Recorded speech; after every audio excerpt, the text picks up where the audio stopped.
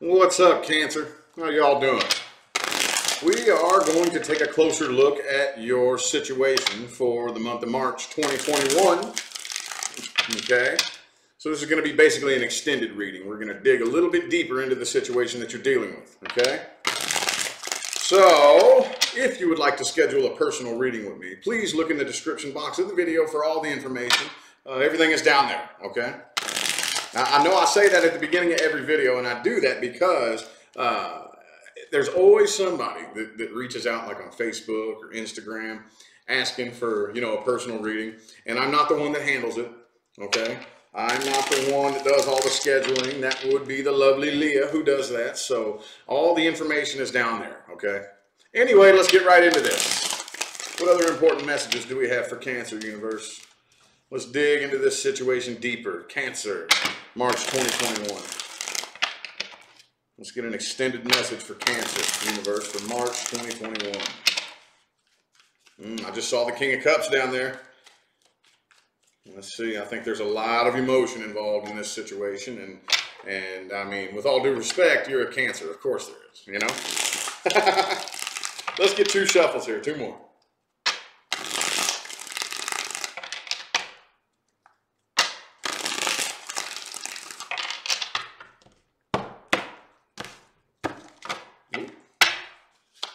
Oh, the Ace of Cups. Okay, the overall energy is the Ace of Cups. Okay, some of you could be dealing with a Libra. So I really think that you're ready for something new. I think something new is coming in. And see, the way people are perceiving you from the outside in, okay, just what people see when they look at you, they do feel like that it's it's not a secret that you're walking away from this, okay? That you're walking away, you're pretty much done, you're not playing that game again. Okay, you're walking away and it's over. It's like pretty much over for good. And I think you're being pretty transparent. I don't really think you're hiding anything, because on the inside, again, could be a Libra that you're dealing with, but the Justice card, you're making a head over heart decision.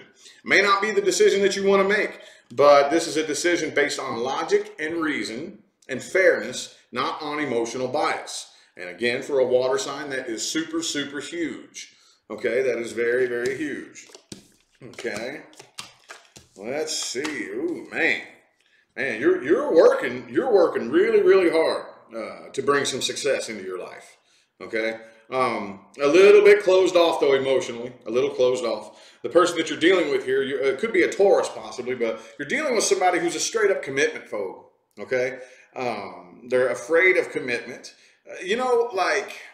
And we hear this a lot. We hear that phrase, but it's like, okay, well, I can sit and fantasize when I'm by myself.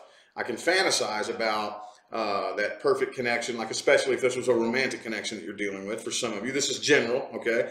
I want that perfect relationship, that committed, stable, faithful relationship. But then when I'm put in that position, I get cold feet. I get nervous. I get a little bit afraid when things become calm and cool.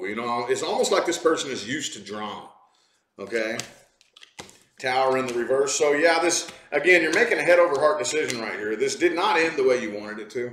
I really don't think that, you probably didn't even want it to end, really. For some of you, this was an on and off thing. And I know that's not everybody, but for those of you who this was on and off, you're done playing that game. You're done going on and off. You kind of feel guilty too a little bit, don't you?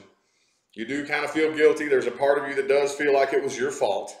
Okay, the person you're dealing with, man, dude. Could be a Capricorn possibly, but King of Cups, I told you I saw the King of Cups. I had a feeling it was going to come out. King of Cups, Six of Cups reversed. They're holding a grudge. They're still pissed off at you. Like basically they're blaming you. They're mad at like the way it went down. I don't really think it ended the way either of you wanted it to end, but they're blaming you. But at the same time, they're still in love with you, So that right there, like I said, this person is probably the type of person that attracts a lot of drama into their life. Probably they, and I just don't really think you want that anymore. Again, I see here that you're walking away from this, still kind of holding on to it just a little bit, but I mean, you are making the decision that is fair, okay? But you have this inner battle going on. You don't know if you made the right decision. You don't know if it was your fault. Are you guilty? Shoulda, coulda, woulda. I should have done this better. Shouldn't have done that. Should have done this, But either way, though, I still see you walking away. You know that that it just wasn't a healthy connection that the two of you had. It wasn't a healthy connection. But you're working really hard towards success. And it looks like with that 10 of Pentacles, 8 of Pentacles, some of you could be working on like maybe starting a new business or something like that.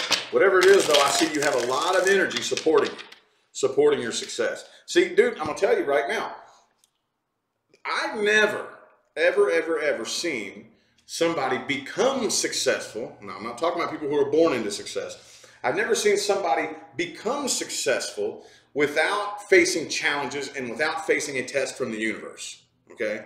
And I do think a lot of you did face a test and you passed the test, okay? You did what you know needed to be done, whether you wanted to do it or not, okay? Let's look a little bit more at this person you're dealing with. I'm mainly looking here at how they feel about you and how they view you, okay? That's what I'm mainly looking at here. How they feel about you, how they view you, actions they're going to take, if any, okay? But mainly how they feel about you. 2 more shuffles here, 2 more.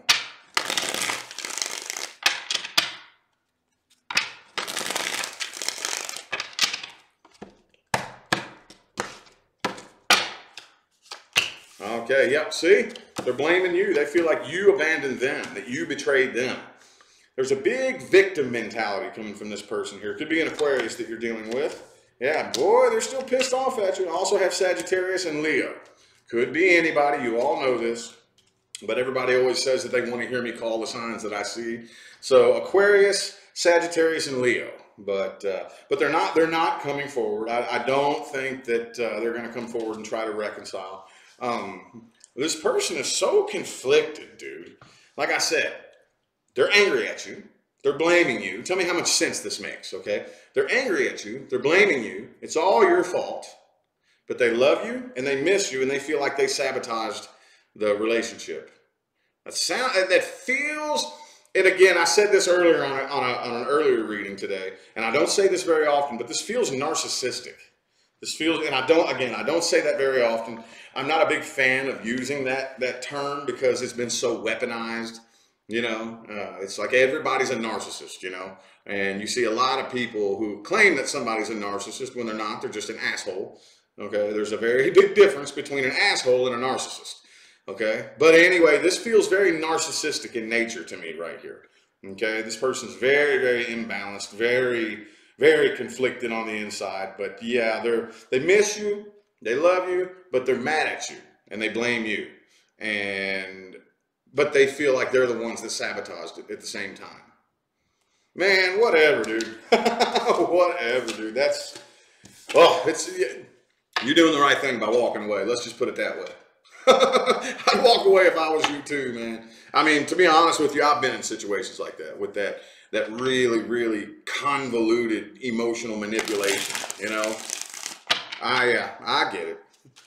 Now, we are going to look at the most likely outcome here.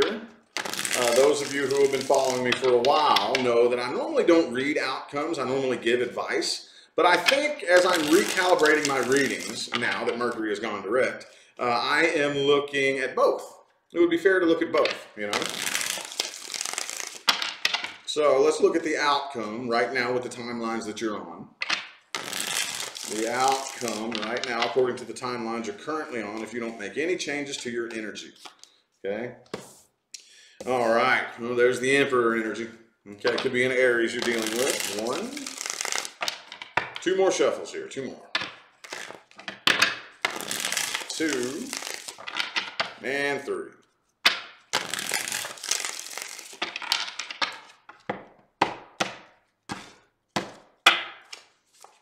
Okay, ooh, the Queen of Cups, okay. King of Wands, 6 of Pentacles. I think you have something new coming in here. Yep, you're healing from this. You're healing from this. I think a lot of you, for the most part, are kind of going to take a break. You're going to take a bit of a break. I know that typically that's the 4 of Swords that straight up reads that right there. But this right here, the whole spread right here, with the 10 of Wands and the Knight of Cups reversed, and the 3 of Swords reversed, I feel like you're kind of going to take a break, okay, and allow yourself to heal. Cancer, I'm impressed. I'm very impressed. These are very smart moves you're making, okay? Again, those of you who are new to my channel, ask anybody who's been following me for a while. I will not just tell you what you want to hear, Okay, if I had $1 for every person I have pissed off since I've been a YouTube tarot card reader, I could retire right now. Okay, so if I say that, trust me, that's what I see and that's what I feel here. I'm very, very impressed, Cancer. Very impressive. These are very intelligent moves you're making as far as your emotional well-being and how to handle the situation and how to move forward and actually bring something in very successful. Okay, but I do think you have something new coming in. You have something new coming in, and it looks pretty solid to me. It looks pretty solid. Whatever energy is headed your way looks like there's a much higher chance for success, but it's not something that's just going to happen to you. Okay, success isn't just going to knock on your door. You have to work towards it. You have to get on that frequency, and I think that you're doing that. You're doing that. I see you putting forth the work and the effort, and it's definitely paying off. Definitely paying off, Cancer. Man, that's good. Good. I'm impressed with my Cancerians, man. I'm not going to lie. I'm going to be 100% candid with you. As an Aquarius, you all typically frustrate me the most. And I think I frustrate you all the most too, right? We Aquarians, Aquarius and Cancer tend to really frustrate each other, you know? Big time. But I'm going to tell you, man, I'm very impressed. Very, very impressed. Very impressed with my Cancers, man. Y'all are making some smart moves. Very smart moves. All right, now let's look at the advice. Let's look at the advice. Okay, what advice do we have for Cancer? It doesn't really look like you need very much advice right now, to be honest with you. Let's see here. Advice, advice. Ba-boom. Okay, the King of Wands. All right. 3 shuffles.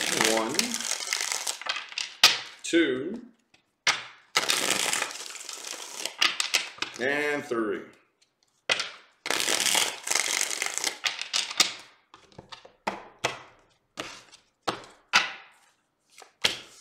Okay, the Two of Wands. King of Swords reversed, 10 of Swords reversed, of course, next to the Devil card.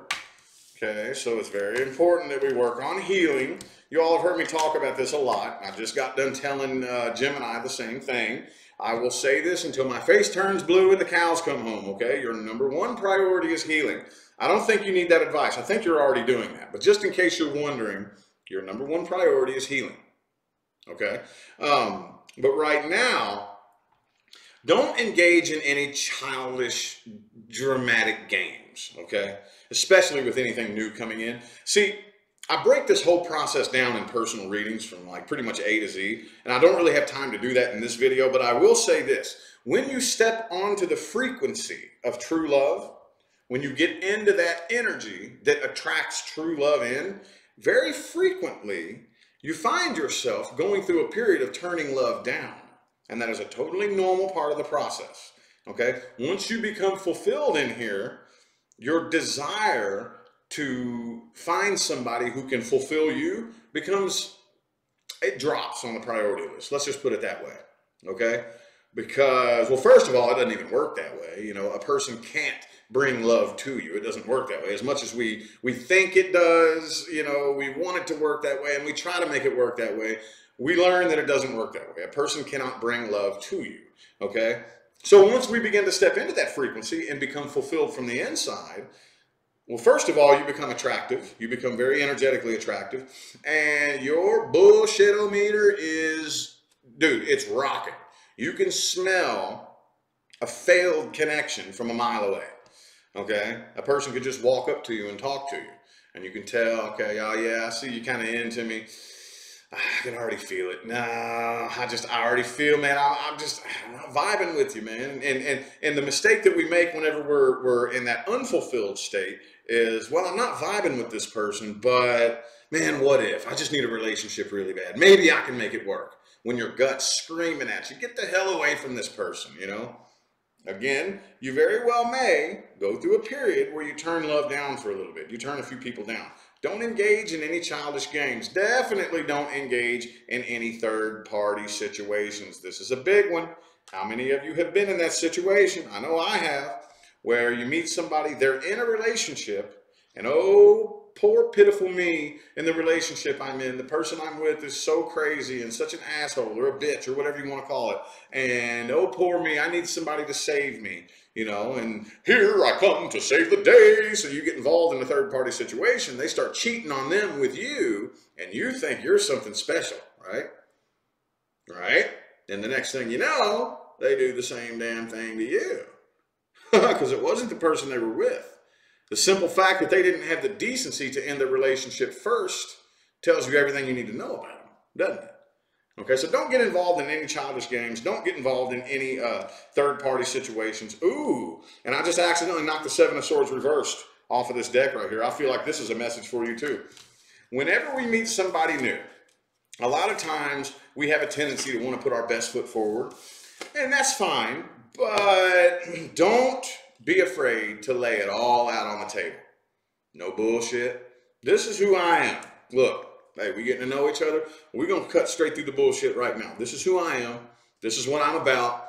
These are my beliefs. These are my hopes, dreams, and goals for the future. This is what I want. Take it or leave it. You know?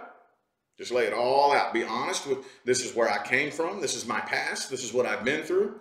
Lay it all out on the table for anybody new. And if it's too much for them, okay, all right, cool. Well, at least we got that sorted out quickly. You know what I mean? So, anyway, though, I feel like that was your message. I'm going to go ahead and end the reading here.